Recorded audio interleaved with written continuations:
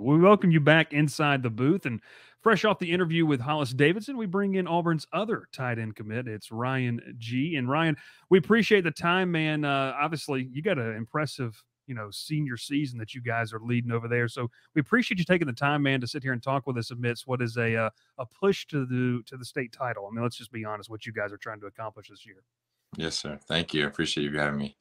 Let's kind of talk first off, man. I know you've been committed to Auburn for a while. I mean, this has been no secret, but this is kind of the what we talk about in the recruiting world, flip season. So kind of talk to me about what made Auburn the decision for you in the beginning, and what about that staff and just what about this team has said, hey, I want to stick with this commitment to Auburn. Definitely 100%. Going into it, it was between Miami and Auburn, my two.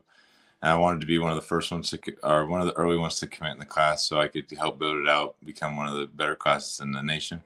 So it was obviously education. That's a big thing for me and my family. The involvement in the tight end and the offense, my relationship with Coach Agamo and Coach Freeze, obviously. But continuing to see how they're doing on the field, obviously the tight ends are playing well. With the injury to Brandon Frazier, they're still holding up well with the kids that are having to roll up and make big step up. And we all just see the future as Auburn recruits. We know that we'll be out there next year doing what we need to do and getting us another SEC title. You talked about, just seeing what you guys can accomplish down the road. This 2025 class looks pretty special on paper. Talk to me about that vision that Coach Freeze and this entire Auburn family, this staff, has kind of pitched to you guys of why this 2025 class can be the difference. Definitely. He's before I committed, he was just telling me that we need to stack good class on good class on good class to get it back to where it needs to be. And we're going to be a second true class that comes through Auburn, and we're going to be making an impact just like the 24 class is making. And obviously, we all appreciate it, and we're all going to continue to try to get guys in this class, and we're going to try to keep the guys we have committed. Ryan, talk more about the class and the staff, Coach Freeze and Coach Ben. What about them made you want to play for them? 100%. I love Coach Freeze, the faith that he brings in his program and keeps it as like a brotherhood. I love that. It's kind of the same as I have right now at Milton. But obviously with Coach Agamoa, he recruited me at Liberty. He offered me at Liberty, and we started a relationship there. And then when he came over to Auburn, he came to the school one day. I didn't even know he'd moved over yet. And he had an Auburn hat on, and I was like, oh, this is new. And he offered me, and then since then we kept talking. And obviously I felt like this is the place for me, so I committed to him, and we continue to build our relationship weekly. On Wednesdays we have calls, FaceTimes, and just talk. Well, your class is 25 class. You got your quarterback finally. What is adding Deuce Knight to this class? Like what has that done for this class, and how do you think, like, is the class going to grow some more, you think? How's it going to finish out? Definitely. I feel like it can grow, but obviously locking Deuce down was a big thing. It helped us keep Derek Smith and obviously get Sam Turner. Obviously, all the offensive guys and defensive guys are just happy to have him on board, and obviously we know that he'll be making an impact soon, and that he's a great guy leading his team in Mississippi. Obviously, man, you talked about, that 2025 class on paper per 24/7 Sports on 3 Rivals. Wherever you look, it's one of the best in the country and continuing to grow.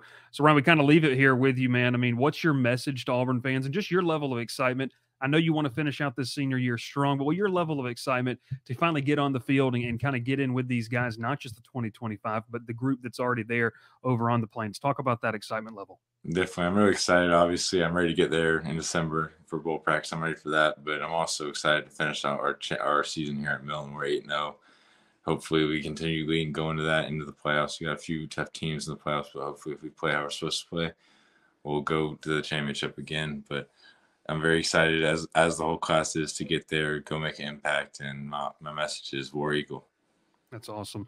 Ryan G., we appreciate the time, man. And like we said, enjoy the rest of that senior season. You don't get too many of those opportunities left. And it's funny, you mentioned Miami was one of those finalists. Obviously, your starting quarterback over there is a pretty good player, and he's going to be heading. Just real quick before we get you out here, talk about your relationship with him and just what do you think of him as a prospect in terms of him continuing on in his college career?